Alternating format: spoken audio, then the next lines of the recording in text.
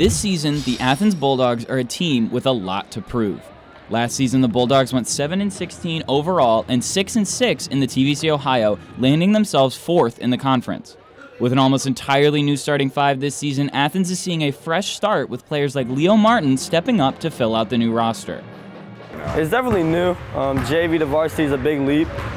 It's exciting to play with these upperclassmen. It's fun. The Bulldogs have some returning players as well, like senior Luke Mullins, who found himself in a new role for Athens this season, bringing on its own set of responsibilities for the senior. I'm involved a lot more in the sets and plays and stuff. I have to know what I'm doing, know what other people are doing. I can't just run to a spot and then get told by other people what I'm doing. I have to direct everything and try to help people out constantly.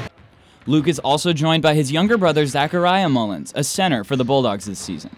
The young Bulldogs have their work cut out for them with a competitive slate of TBC Ohio matchups ahead.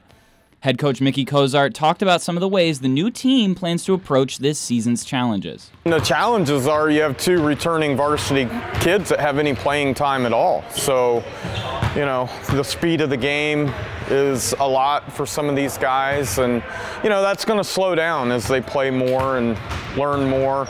The Bulldogs were able to pick up their first win of the season against the Wellston Golden Rockets, their first conference opponents.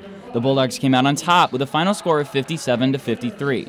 While the new players for Athens open up opportunities for the teams, they'll also face some big challenges this year that could make or break this group.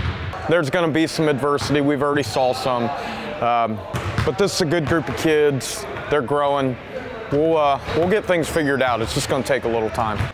Reporting for Hardwood Heroes, I'm Zachary Knight, reminding you to be heroic.